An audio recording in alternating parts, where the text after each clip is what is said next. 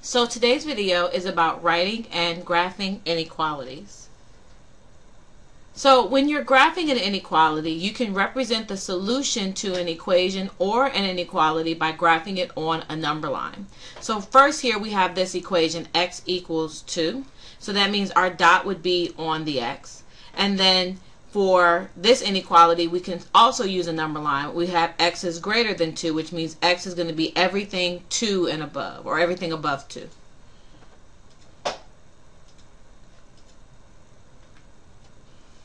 So when you're graphing solutions to an equation, you're going to use a solid dot, and the circle states that the solution is the dot's value. And basically with an equation, there's only one solution, so there's only one answer, so that means you're just going to only have one dot on your number line. So I have 5 plus x equals 7, and I know that if I solve this, that x would have to equal 2. So if I were graphing this, I would show a number line, and then I would show my dot at 2, and that would be the graph of my equation. So when you're graphing inequality solutions, it's a little bit different, because with an inequality solution, it's more than one answer. You're allowed to have more than one answer. You have multiple solutions. So not only are you going to be using dots, but you're also going to be using arrows. Now there are two different dots that you can use. There's the solid dot and the open dot. Now the solid dot is used when the inequality is less than and equal to or greater than and equal to, because the solid dot means that you can include that number. The open dot is shown when you have the less than or the greater than, and that means that you can't include that number. You can be greater than that number, you can be less than that number, but you can't be equal to that number. So you have the solid dot and then the open dot. And then the arrow to the left is used for less than, and the arrow to the right is used for anything that's greater than. So let's look at this example. So I have x is less than or equal to 3. And keep in mind, when you're reading an inequality, you read it left to right. And if you see the pointed side first, then that means that this is a less than symbol. If you see the open side first, that means it's a greater than symbol. So if we're reading this left to right, we have x is less than or equal to 3. That means x can be any number less than 3, or it can also be equal. So I'm going to use the closed dot, and I'm going to put that on the 3 because I am allowed to be equal to 3. And then I'm going to use the arrow to the left because x can be anything less than 3 as well. So that means any of these values would be a solution to this inequality. Then for this one, I have x is just less than 3. So this time, instead of using the closed dot, we're going to use the open dot, because you're not allowed to be equal to 3. You can be less than 3, but you can't be equal to 3. So again, we're going to use the open dot, and we're still going to make our arrow go to the left because it's all of the numbers that are less than 3. So let's do a few together. So we're first going to graph this first inequality, which x is less than 0. So that means x can be any number less than 0. And because it can't be equal to 0, we're going to use the open dot.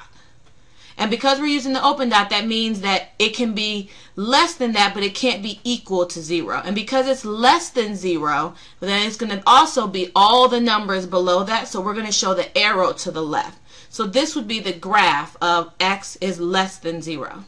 Then our second graph is for x is less than or equal to 1. So because x is allowed to be equal to 1, we're going to use what's called the closed dot, because it's allowed to be equal to that exact number.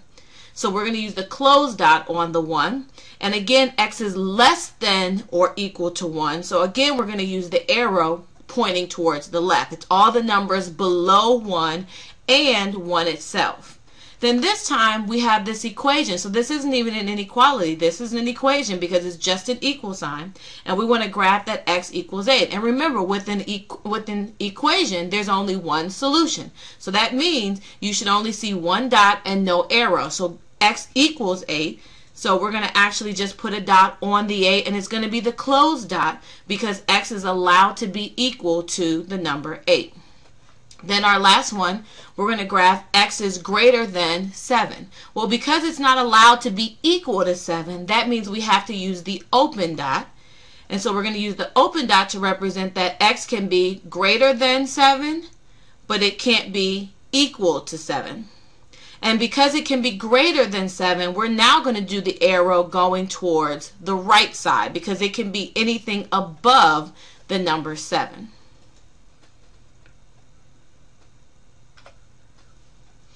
So now let's do a couple word phrases, and we're going to still show these word phrases on our graph, and we're still going to represent them by graphing them on a number line. So now we have Tommy, and we're going to use T to represent Tommy, has at least $52. So you have to think about, well, what does at least mean? Well, at least means that you have at least that amount, that you either have that exact amount or you have something more than that. So at least is actually the symbol for greater than or equal to, because you can be greater than $52. He can have exactly $52, but he doesn't have less than $52. So when we write our inequality, we would write it as Tommy T, the amount of money he has is greater than or equal to $52. So now what we want to do is we want to graph this on our number line. And number lines do not have to start at 0. So we can actually have our number line start where we want it, and it needs to make sense. So we actually can just put 52 right here on our number line. We can fill in the other numbers if we'd like, but really it's the most important part is, are you above 52, are you below 52, and are you using an open or a closed dot? So because he can have exactly $52, we're going to use a closed dot. And because he can have more than $52, we're going to show our arrow going to the right. So that means he can have more than $52 or exactly $52, but he doesn't have less than $52. So then the next one says no more than 300 students can fit in the cafeteria.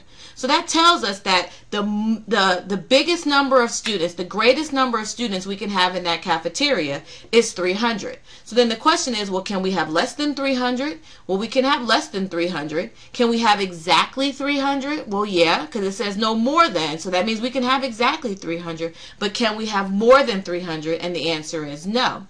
So this no more than basically lets me know that I'm going to use the symbol less than or equal to. I can have less than 300 students. I can have exactly 300 students, but I cannot have more than 300 students. So then when I write my inequality will be S is less than or equal to 300. So the number of students can be less than 300 or exactly 300, but no more. So again, we want to put our number 300 on our number line. Once we've got it on our number line, we've got to decide, are we using an open or a closed dot? Well, because you can have exactly 300 students, we're going to use the closed dot. And then because you can have less than 300 students, we're going to show the arrow to the left. Then we have Sue has more than 5 pencils. So again, we're looking here at our important words, and we know we have more than. So this more than lets me know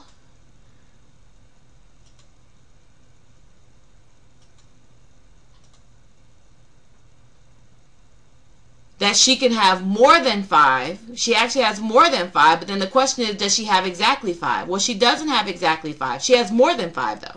So that would be a symbol for the greater than, but we're not equal to 5. If she had exactly 5, we would have something, the phrase would say something different. It says she has more than 5 pencils. We don't know how many more, but we know she has more than 5. And we're going to use P, and so that means the number of pencils that Sue has, P, is greater than 5. Then again, we've got to graph that on our number line. So we're going to put 5 onto our number line, and we got to decide, are we using the open or the closed dot? Well, it says she has more than 5, so that means we're not including 5 in our answer. So we're going to actually use the open dot. And because she has more than 5 pencils, then that means our arrow needs to go toward the right because she has more than 5. So that means she can have any number greater than 5. Then we have Abby here. She has less than $12. So if we know that Abby has less than $12 in her account, We know that less than is our important word, and we know that we're going to use a symbol for less than. So that means Abby is A, and she has less than $12. Again, we want to go ahead and graph that, so we're going to put our 12 on there. She has less than 12, but she doesn't have exactly 12, so that means we've got to use the open dot. And because she has less than that, then we're going to do our arrow going toward the left.